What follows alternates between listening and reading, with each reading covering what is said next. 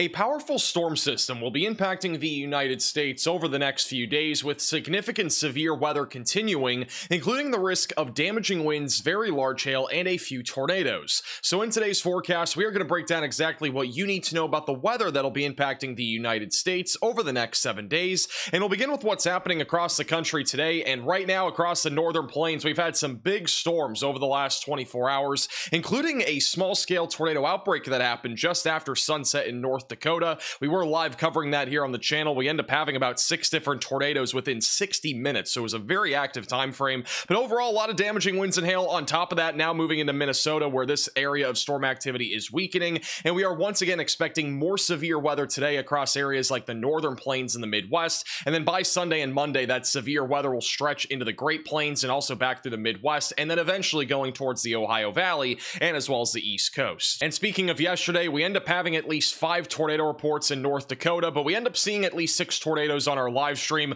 On top of that, at least 100 damage reports across areas in the northern plains, and then a variety of isolated damaging winds that happened across the Ohio Valley, Northeast, and back into the Southeast yesterday. And we are anticipating that there will be more severe weather today, especially for those in the Midwest and the northern plains. Now let's talk more about the severe weather potential for the next few days, beginning with today, which is Saturday, and we have a slight risk of severe weather in place in central Wisconsin, all the way back through South Dakota and Nebraska, also including much of southern Minnesota, where all hazards of severe weather will be on the table today. But before we go into the hazards, I do want to mention that there is a chance that we get an enhanced risk of severe weather, which may include the Twin Cities, western Wisconsin, and also into eastern South Dakota. I totally think that's in play today, as I do think we'll have scattered to numerous severe weather in the upper Midwest. So the main concerns for today will be damaging winds, which may be significant at times. Wouldn't rule damaging winds as high as 75 to 80 miles per hour, with a storm or two across parts of Minnesota. Large to very large hail is also a big concern out of our initial supercells that fire off later this afternoon into the evening.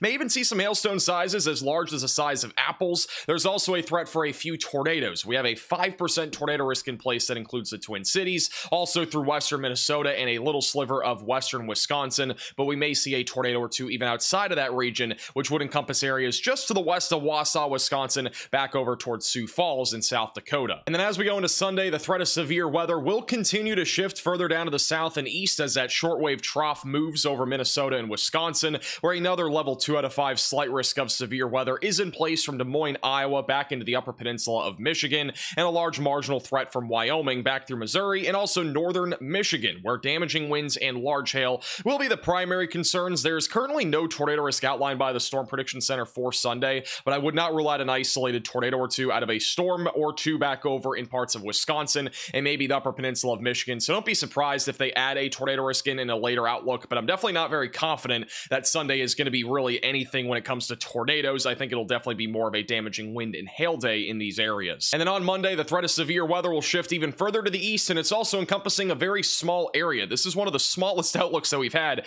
in legit weeks. We've not had something like this where there's really just 2 small areas that we have for a marginal threat of severe weather, one of which is in the Midwest and another one in the Mid-Atlantic. I think overall damaging winds is the main concern in both regions. Wouldn't rule out a brief land spout or tornado somewhere in Illinois or Indiana on Monday, but overall the threat is very low, and if anything happens, it'll likely be brief and weak in this setup. Now let's go day by day with the timing of severe weather, beginning with today, which we are expecting a lot of storms to fire off right around 4, 5, 6 o'clock back over in western Minnesota. It will likely begin as 1, maybe 2 different storms, but it will quickly upscale into a big cluster of storms by around 7, 8 o'clock back over in central and western Minnesota, with all hazards of severe weather on the table. And if these storms can stay more spaced out and discrete, we could easily have multiple tornadoes. But if they get more clustered like this, it'll likely be mostly a wind and hail event here across central Minnesota, with maybe an embedded tornado or two with some of these storms. By around 9 to 10 o'clock tonight, these storms will continue across western Wisconsin, also across central and southern Minnesota,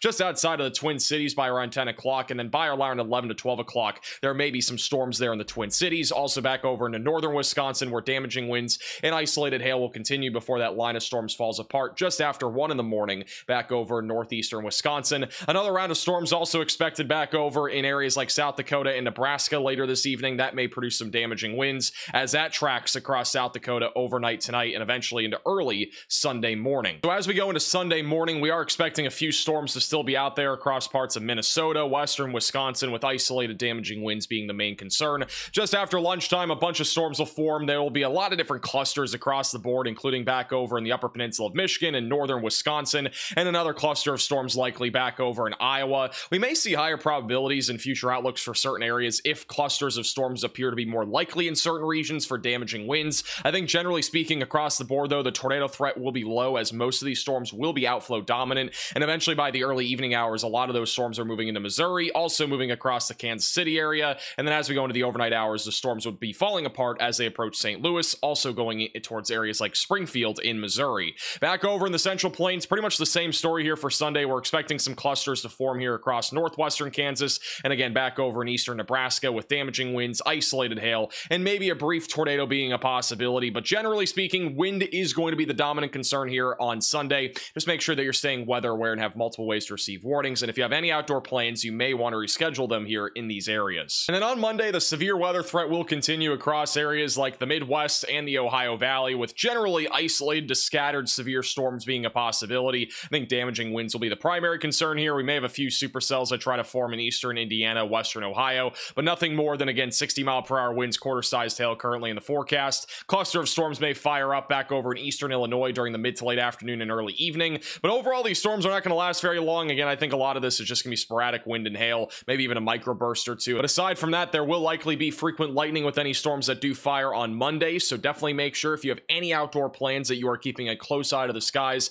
and if you hear thunder, make sure that you are going indoors. And then beyond Monday, we are expecting the threat of severe weather to continue, but I do think overall the severe weather is going to get a lot more isolated by the middle of this week. On Tuesday, we may see some more severe storms back over in the mid-Atlantic and along the East Coast. Meanwhile, high pressure will be building across the Midwest and the Great Plains, with heat building in addition to drier weather coming in. By Wednesday and Thursday, it's basically the same story for most of the country. We may see a low pressure system, though, on Thursday move over the Rockies and then eventually into the northern plains, and this might be our next big storm system. We may see severe weather take a big return again back over into the northern plains in the Midwest Thursday into Friday, which is right in time, by the way, for the 4th of July. We'll have to wait and see how this thing evolves, but we may see at least some scattered severe weather take place in the upper Midwest and also back through the central plains on the 4th of July. And then on Saturday and Sunday, things are going to continue to stay active back over in the northern and central plains and through the Midwest, where I would anticipate at least multiple rounds of severe storms over the weekend. And then by the following week, we really don't know what's going to be happening by then, but overall the pattern does appear as if it will stay somewhat active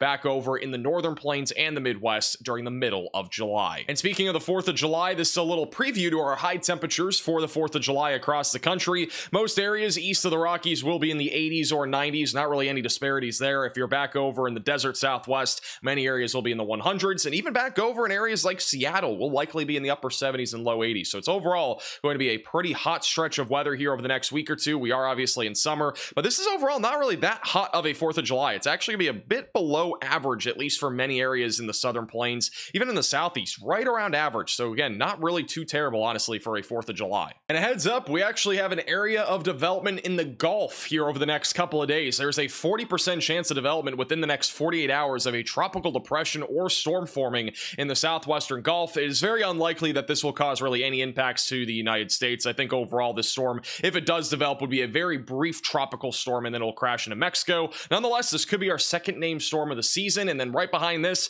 we may see something else as we go into July. So definitely starting to see at least some activity bubbling up in the Atlantic Ocean and as well as the Gulf, and I would fully expect that we are going to see more of that as we go into July. And as always, thank you all so much for watching today's forecast. If you are new to the channel, make sure to subscribe down below. We'll likely be live later today, so make sure you click the bell icon so you're notified if and when we do go live. If not, there's a low chance of a live stream tomorrow. There's also likely going to be a video tomorrow morning, and then on Monday, it's a 50-50 on a video. Live stream appears very unlikely, and then after that, our next live stream might not be until Thursday or Friday of next week. We might have a little break in the action from our significant severe weather, but definitely stay weather aware if you're in the central northern plains, Midwest, Ohio Valley, or Northeast, as your severe weather season really starts to ramp up as we go into July.